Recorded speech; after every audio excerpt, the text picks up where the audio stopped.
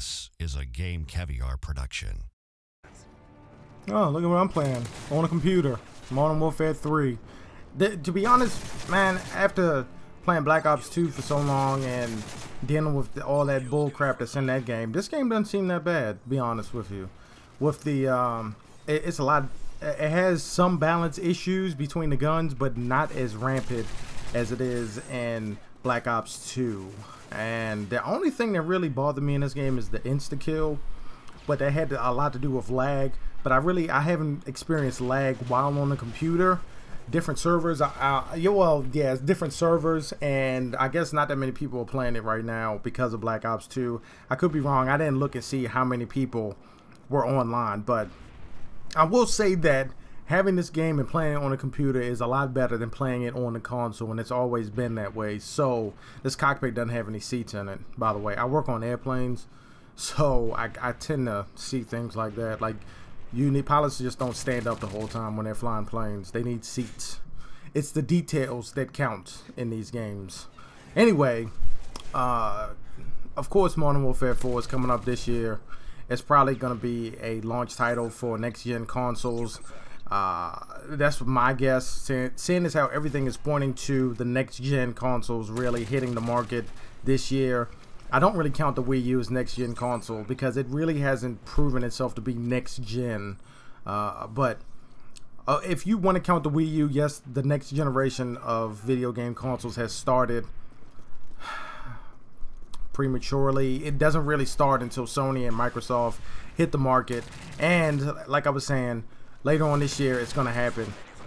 And I fucked up right here, man. I should have went in that back room, but I was stupid.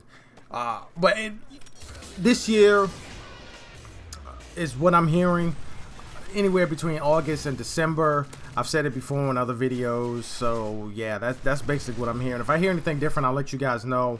And last night I got a tip that there was going to be a really big Vita announcement by Sony that turned out to be a 20-minute, 30-minute video on Ustream in Japanese, where the only useful thing that came out of that was they're still going to remake Final Fantasy X in HD for the Vita. They actually had gameplay videos, and it did look amazing. Final Fantasy X is one of the best Final Fantasy games ever created, in my opinion.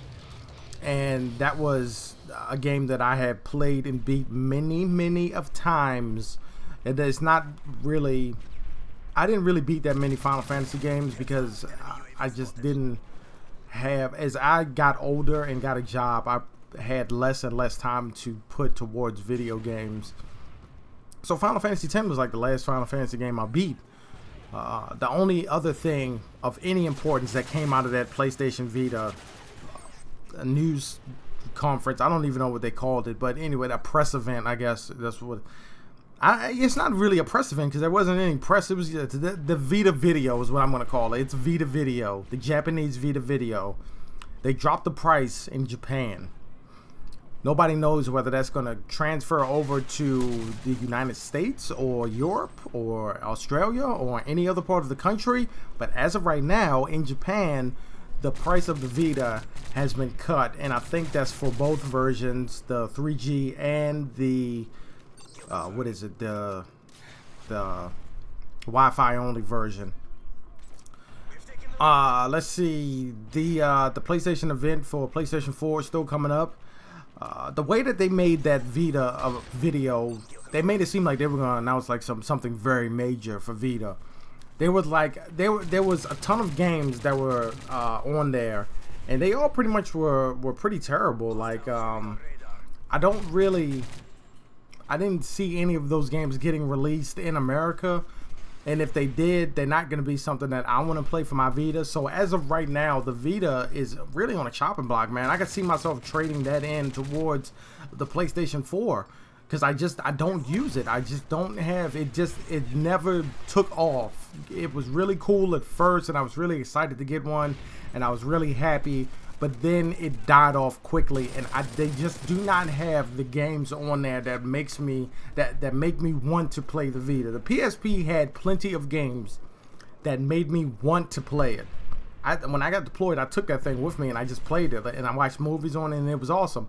The Vita just does not have that same type of magic, so it's gonna be gone. Anyway, like this video, hit me up in the comments. We'll talk about whatever you want to talk about. Hopefully PlayStation or video game related stuff. But anyway, I'm not having it in the Game Caviar Studios, and I'm out. This has been a Game Caviar production. Like this video and subscribe for more.